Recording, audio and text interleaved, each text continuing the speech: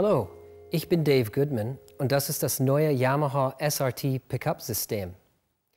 SRT bedeutet Studio Response Technology. Dieses innovative System schafft es, den natürlichen Acoustic-Gitarrensound zu erhalten durch eine Kombination von Saiten- und Korpusresonanz.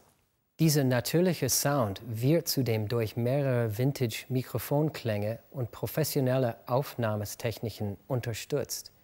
Man erhält so einen erstklassigen Studio-Gitarrensound direkt von der Output-Buchse. Beim SRT-System kann man zwischen 3 verschiedenen High-End-Mikrofonen und 2 Mikrofonpositionen auswählen. Eines direkt an der Gitarre und eins etwas weiter entfernt. Diese beiden werden durch den Focus-Wide-Knopf kontrolliert. Dadurch kann man ähnliche Techniken benutzen wie in einem Aufnahmestudio mit 6 verschiedenen Einstellungen. Typ 1 ist ein Neumann U67, ein Vintage-Großmembran-Kondenser-Mic, bekannt für seinen großen Frequenzbereich und die exzellente Dynamik im Ton.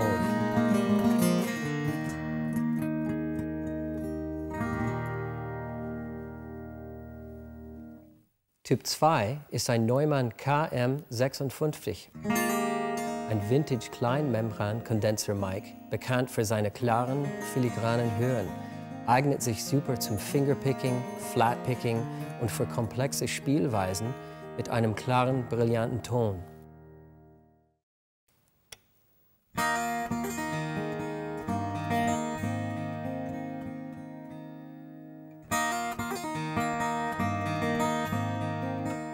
Typ 3 ist ein Royer R122, ein Ribbon-Mic, bekannt für seinen vollen Ton und für seine weichen Hören, perfekt für Jazz und Blues.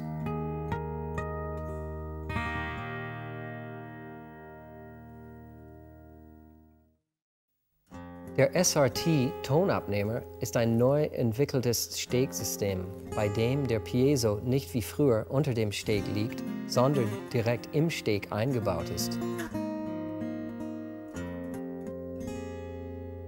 Dadurch ist der Pickup näher an der Seite und man bekommt ein viel stärkeres Signal als sonst. Der Piezo alleine klingt sehr gut und weil das Signal sehr stark ist, ist es optimal, um die 3 Microphone-Modeling zu unterstützen. Mit dem Blend Control kann man den Mic-Modeling und Piezo-Sound mischen. Auf der Bühne klingt es am besten, wenn der Blend Control bei 3 Uhr oder 75% liegt und der Piezo bei 25%. Dadurch erhält man ein gutes Verhältnis von Klangfarbe und direktem Pickup-Sound. Im Studio kann man auch 100% Mic-Modeling benutzen oder ein wenig Pickup-Signal dazu mischen. Die Mic-Modeling-Sounds werden alle über High-End-Studio-Monitore getestet und entwickelt, bei denen alle Frequenzen linear waren. Das bedeutet, dass das SRT am besten über ein Mischpult klingt und nicht über einen Gitarrenverstärker.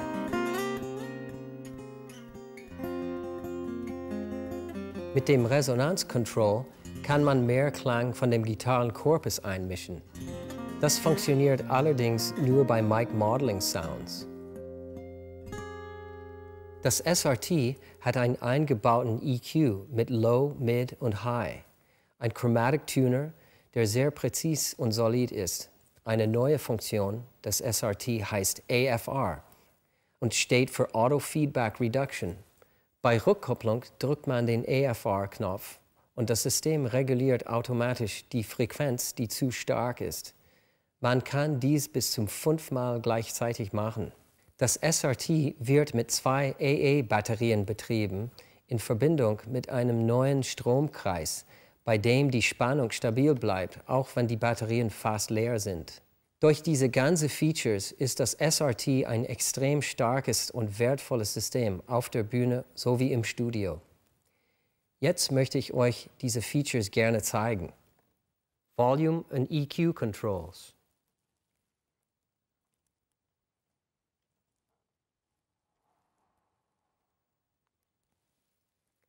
Mic-Position. Focus, Wide.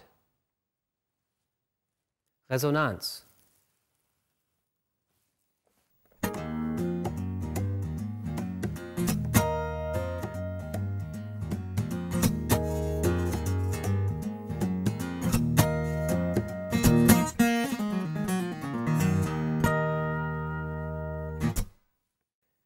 blend, piezo,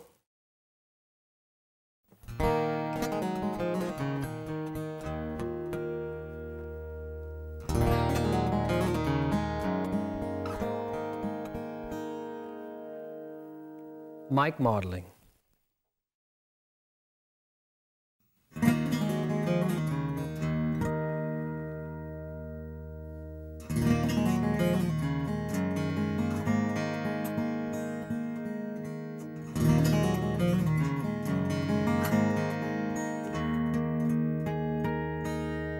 AFR,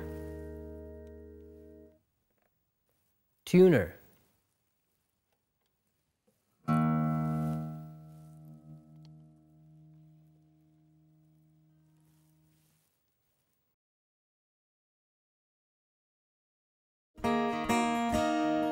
die erste Gitarre mit dem SRT-System, die ich euch zeigen möchte, ist die LJX26.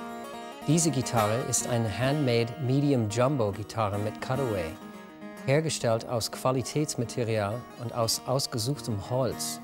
Die Decke ist aus massiver Engelmann-Fichte, der Boden und die Zarge aus Palisander, der Hals aus Mahagoni und Paduak und das Griffbrett aus Ebenholz.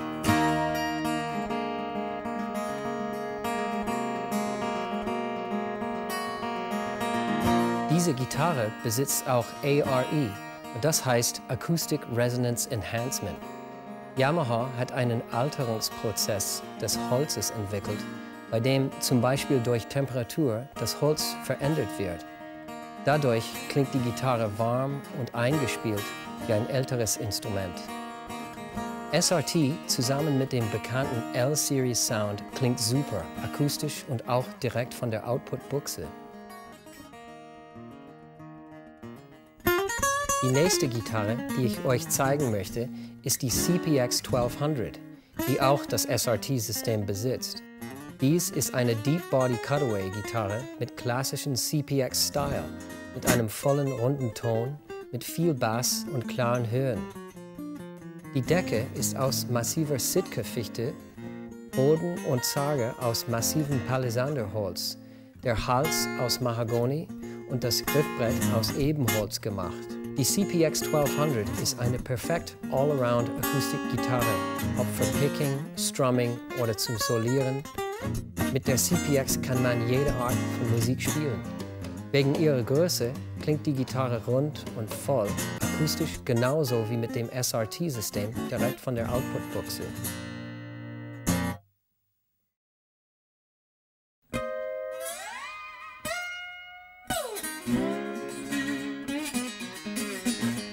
Die letzte Gitarre, die ich euch zeigen möchte, ist die Yamaha APX 1200, ebenfalls mit dem neuen SRT-System. Die Decke ist aus massiver Sitka-Fichte, Boden und Zarge aus massivem Palisander, der Hals aus Mahagoni und das Griffbrett ist aus Ebenholz gemacht. Die APX-Gitarren besitzen einen Cutaway und einen Thin Body. Dadurch ist die Gitarre ideal für Bandgitarristen, die es gewohnt sind, E-Gitarre zu spielen. Wegen ihrer Größe kann sich die Gitarre gut in jeder Band durchsetzen.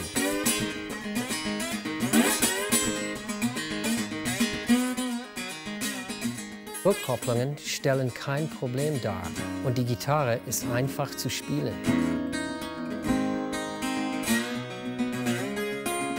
Wegen ihrer einzigartigen Form hat die APX eine starke Midrange.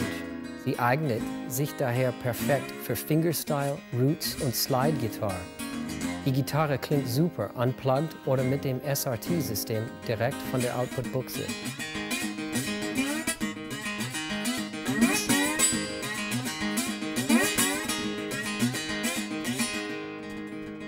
Wenn ihr mehr über das SRT-System und die verschiedenen Gitarren erfahren wollt, besucht unsere Website.